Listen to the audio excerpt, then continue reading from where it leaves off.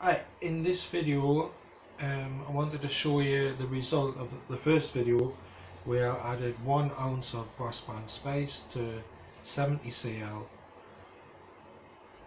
of white rum.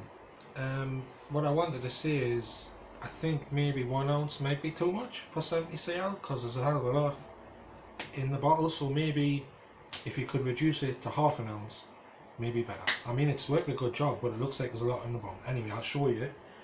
What I wanted to demonstrate is in the second video is just how to just mix it up.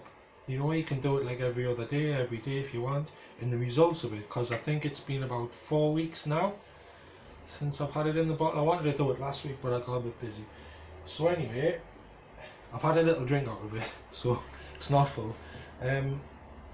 So what you do is, I'm just trying to show you if you can see that. I might have to make another video because the light's not as good today.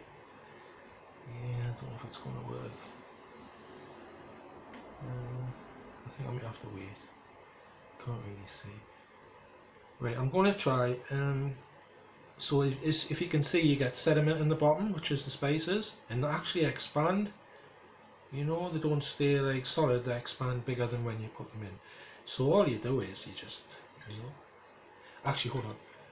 If you have a look, it actually turns the white rum into like a whiskey colour, and that's before I turn it.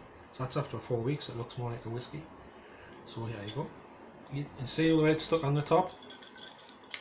Just do that, that'll all come down. That's actually easier when the bottle's full. So then you just let it go down, you know. I don't know if you can see that.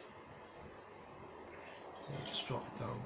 You just keep doing that every other day, you know. It gets mixed up with the Bacardi, the white rum, you know. Yeah, so then it's ready really. Well, thanks if you watched. Bye.